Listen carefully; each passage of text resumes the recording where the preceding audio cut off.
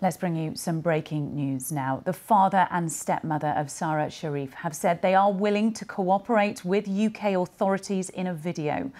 The first time they've spoken out publicly since her death. The 10-year-old's body was found at her home in Woking in Surrey on the 10th of August. Surrey police want to speak to her father, Urfan Sharif, his partner, Beinash Batool, and his brother, Faisal Malik, in relation to a murder investigation. This is what they said in the clip. Batool, along with Urfan Sharif and Faisal Malik, are coming forward and presenting ourselves. There are a couple of things I would like to address. Firstly, I would like to talk about Sara. Sara's death was an incident. Our family in Pakistan are severely affected by all that is going on. They are harassing my extended family.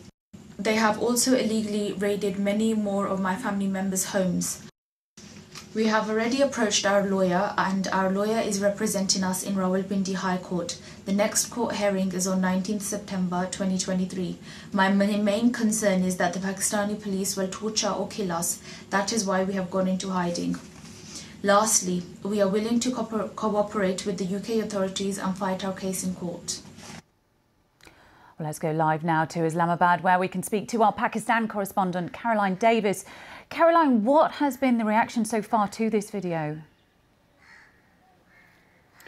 Well, we have spoken to the Pakistan police about some of those allegations that have been raised by Beinash Batool and Urfan Sharif, and they have said quite adamantly that they are baseless, and they have said that any of these allegations of harassment, and also in the course of that video, Beinash Batool alleged that some of her family had been subject to torture. They've said that all of those are false. They have also said that there were allegations in that video as well of the police being accused of having taken jewellery, mobile phones. The police have again said those are all false and completely baseless.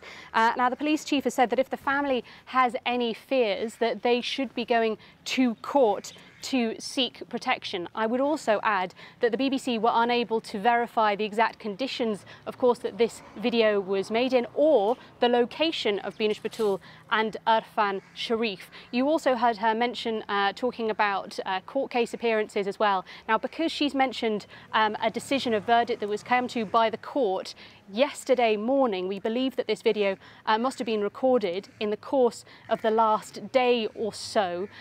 Now, the other element, of course, that's crucially important here is that this is the first time we have heard from the couple since they left the UK on the 9th of August.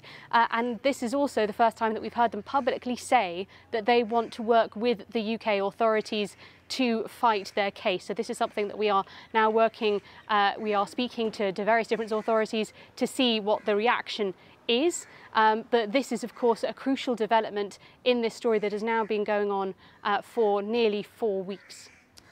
Caroline Davis in Islamabad, thank you for that update. Well, you can read more on that story if you head to the BBC News website.